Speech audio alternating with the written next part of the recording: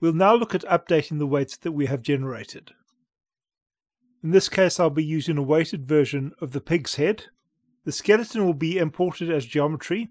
This is geometry which I've created separately. This is bones for the body, neck, head and jaw. We also have bones for the ears. Some of these joints were used for creating transforms for the skeleton. They can also be used for controls, but we do not really need them, so I have deleted these points. This gives us our rig. I have applied animations to this rig so we can test the weighting. These poses are actually not particularly good. For an actual rig, poses based on functionality would be better, but these should suffice for now. We are generating the weights with the bone capture lines node and a tet embed node. The nodes are then added to the mesh with a bone capture by harmonic node. I'm then using a stash node so that we do not have to update the weights regularly. We should note that once we start modifying weights, any changes to the point order early in the network will break our weights. Since we're going to work on the weights, I'm going to turn off the display for the UVs and the textures. This will allow us to focus on the mesh itself. There are 3 nodes we'll use to update the weights. The capture correct node could also be included amongst these, but we will not be looking at that now. The nodes we will be using are the capture layer paint node, the capture mirror, and the capture override node.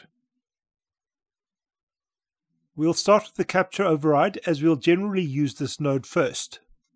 The override is used to update the weights on specific points. This node is reasonably straightforward and there's a limited amount of options that we can use with it. I'll start by selecting a group. This node needs a group of points to work.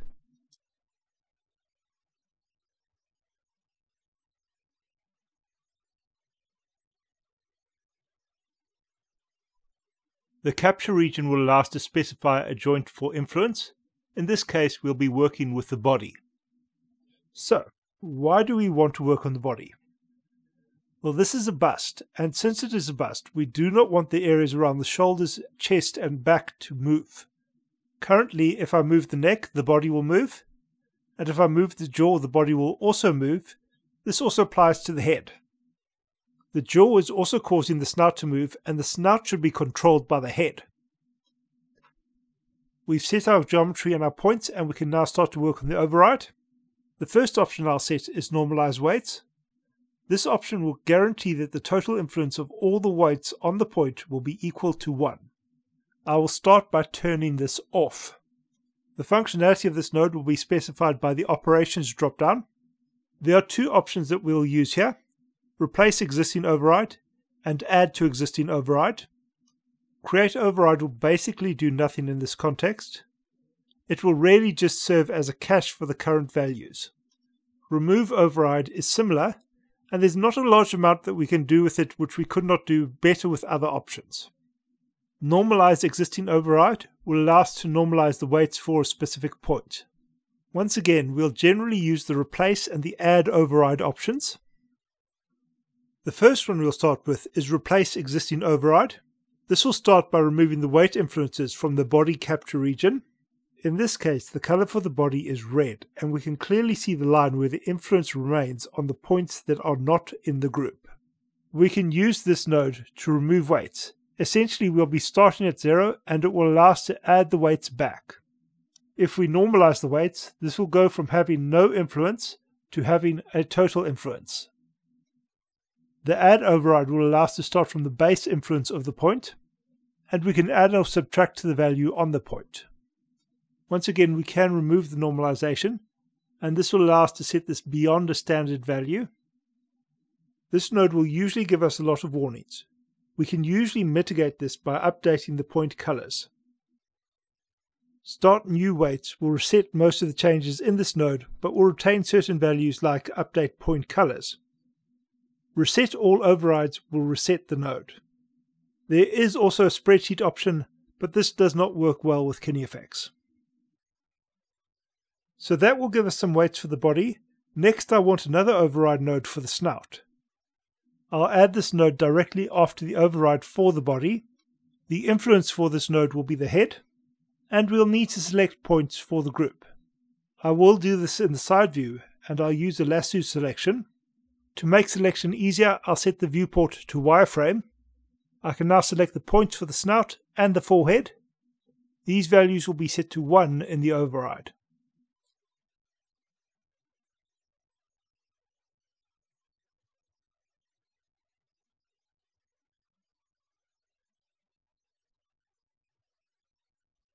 I can add a third override node. I will use this to lower the influence of the head on the lower part of the mesh. The problem with doing random animations is you don't necessarily get the poses you need. I fixed this quickly as I need a specific pose with the jaw. Next we're going to paint weights on the mesh directly. To do this, we'll get a capture layer paint node. The first input of the capture layer paint node will be connected to the mesh. The second input will be connected to the skeleton. The third input will be connected to the animation. In this case, it is generated by our rig pose node. If I drag this node onto a path directly prior to the bone deform node, all the paths should be connected automatically. The capture layer paint node is reasonably complex and there are a lot of parameters. The most important parameters are in the options tab and we'll go through these last. First I'll be looking at the brush tab. The first parameter will be the shape dropdown, and this will determine the shape of the cursor. We have two alternative options here. The first is the square cursor. The second uses an image as an alpha. For weight painting, I will only be using the circular brush. The most important parameter in the brush tab is the radius. This controls the size of our brush. I will, however, usually control this interactively in the viewport. We also have a UV radius. This affects the size of the brush in the UV viewport. Generally, I would not paint weights in the UV viewport. We then have the radius pressure. This is based off the stylus. This will allow the stylus to determine the radius of the brush. The depth parameters are used when we have the brush oriented to the surface of the mesh. This is done in the stroke tab using the orient brush to surface parameter. The depth will affect how the brush penetrates above and below the surface. I will not be using this parameter. This parameter could actually be turned off for weight painting. Use relative depth will adjust the depth based off the radius of the brush. Brush angle and brush squash affect the feeling of the brush. I will not change these parameters. The most important parameter after radius is opacity. This affects how much weight is applied by the brush and is followed by smooth opacity. This is used to determine the amount of smoothing applied. Opacity pressure determines how much influence a stylus has on the opacity. Brush splatter and brush grain are effects which can remove control from our brush. They are useful in other contexts, but I will not use them for weight painting. Soft edge affects the fall off for the brush. 0 will give you a hard brush with no fall off. I will leave this as 1 as a fall off makes it easier to blend the weights.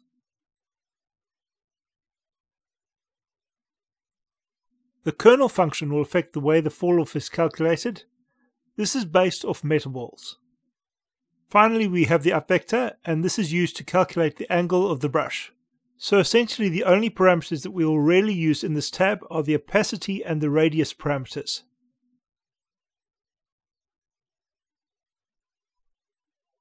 The next tab is the symmetry tab. I will always use reflective symmetry, though both are workable. I will set the axis of symmetry to be 1 in X. By default, the brush is symmetrical around the Z axis. I will not change the origin. This is all I'll do to set the symmetry.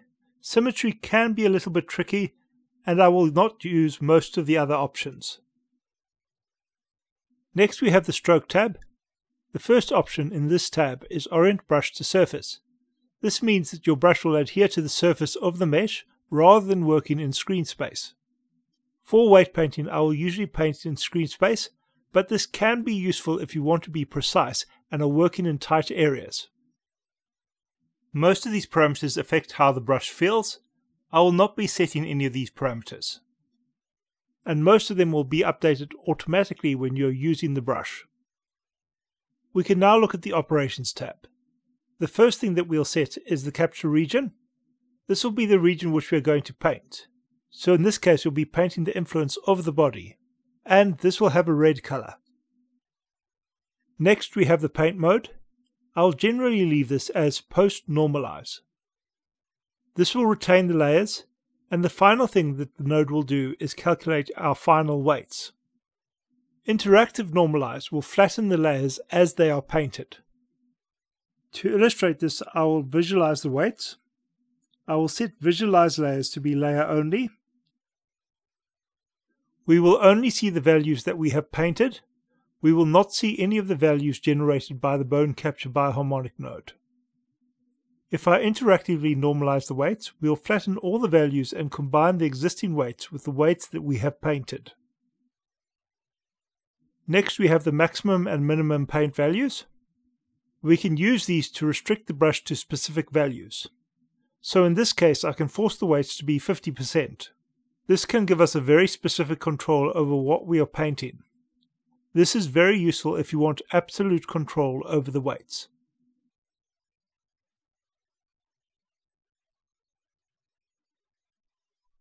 Then we have the brush operations.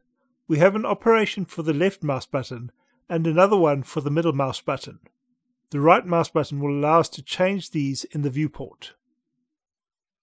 We then have the option of setting modifiers for the brush. These are used if we hold Shift and Control while painting. By default, Shift will be Smooth Final. This will smooth the existing weights as well as the weights painted by you. Control will be set to Smooth Layer, which will have the effect of smoothing the weights which you have painted. This will have no effect on the original weights. If we use Visualize Layer only, we'll see the current layer. I will set this region to Final Layer for painting.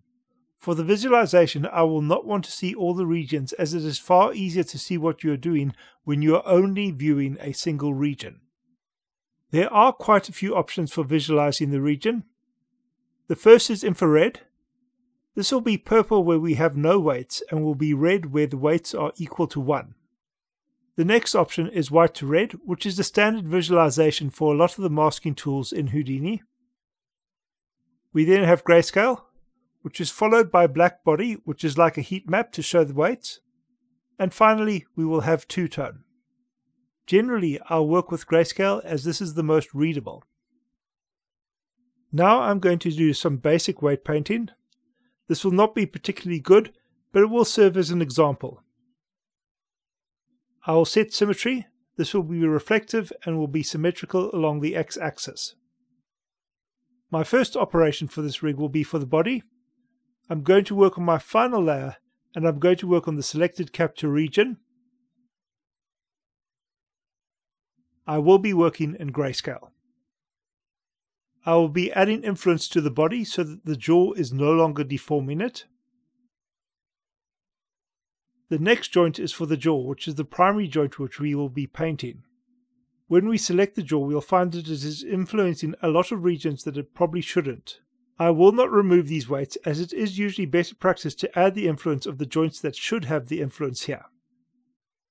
The jaw is one of the places where we should have used a capture override node to make sure we had better weighting before starting to paint. I'll start by setting the opacity to 1, as the inside of the mouth and the lip should be weighted completely to the jaw. We will initially have a pretty ugly deformation for the jaw. Here I will paint the influence and then smooth the result using the Shift modifier. I will then reset my opacity and I'll smooth out the jowls. If I was working on an actual rig, I would try to be more methodical. I can start smoothing out the corners of the mouth. Now I'll alternate between weighting the jaw and the head. The palate of the mouth should be weighted to the head, so I will increase the influence. I will then continue smoothing the corners of the mouth and cleaning the influence for the head. This is not a particularly good result, but I will leave it as this. The main thing that we are looking for is to have smooth edge loops on the deformed geometry. If the start and the extreme are both smooth, we should have a smooth interpolation between them.